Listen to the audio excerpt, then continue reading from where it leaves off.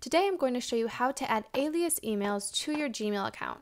First, I'll show you how to add email names at no cost within your Gmail account, and then I'll show you how you can send reply emails using that alias email name all from one email login.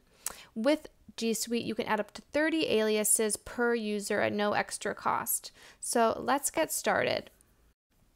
You are going to start in G Suite. You'll go to gsuite.google.com, and then you will want to click into your admin console.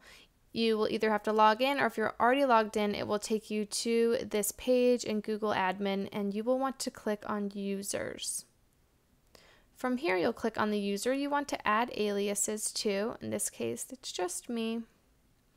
And then you will click here where it says User Information. And here you can see on the left-hand side, it says email aliases. So these are all of the different emails that people can send to me that will go straight to my inbox, my main inbox, but have different names on them. So it's really nice if you have a website or a company to be able to add these aliases at no extra cost. So you'll click on the pencil tool, and then you can add a different alias.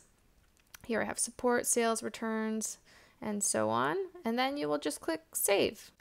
Now I sent myself a test email, and you can see I sent it from a different email address that I have, and I sent it to support@officenychair.com, which came into my main inbox because it's one of my aliases. But what if I wanted to respond with the support@officenychair.com?